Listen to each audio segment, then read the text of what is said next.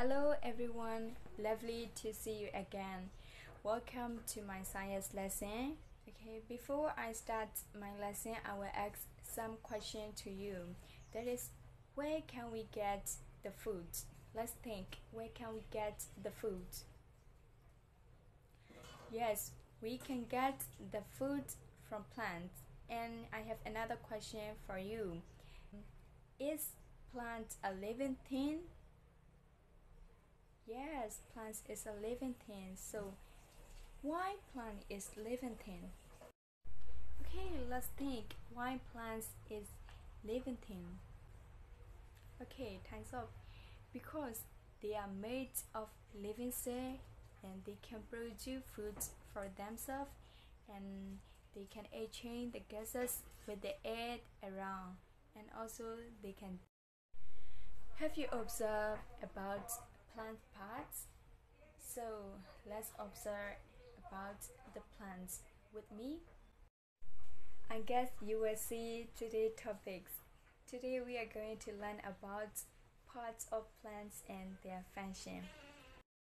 Plants have two organ systems. They are shoot system and root system. Consists of flower, leaf, stem, and fruit. The root system consists of roots. So let's have a look at their function. Root. The root exists under the soil. The top part of root is covered by a covering root known as root cap. The functions of root is absorbing water and minerals from the soil, storing food for future use, anchoring the plant firmly to the soil, and providing support.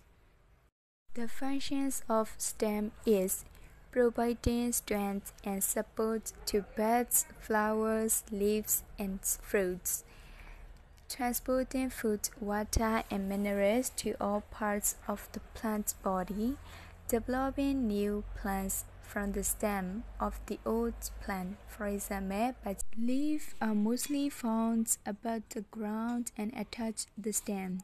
The functions of leaves is making food for the plant with the help of sunlight, carbon dioxide, and water. Fruits are the ripened ovary found in flower after fertilization. Functions of fruits are protecting the growing seeds and helping in the dispersal of seeds, thus in plant reproduction. Flower. As you know, flower is the most colorful and attractive part of the plant. The functions of flower is stimulating pollination in plants and fertilizations of the ovule. These are the new words of today's lesson, so repeat after me. Anchor, anchor, anchor. It means to hold an object, to fix and not to move. Next one is pollination, pollination, pollination. It means the transfer of pollen from an anther to a stigma. Next one is ovary, ovary, ovary. It means female reproductive organ and it exits the lower parts of a pistil. The next one is ovule, ovule, ovule. The structure in a plant that develops into a seed after fertilization. The last one is fertilization, fertilization, fertilization. It means creation by the physical unions of male and female gametes. I hope you will enjoy my lesson, so let's do some quiz. You can write your answer in a comment.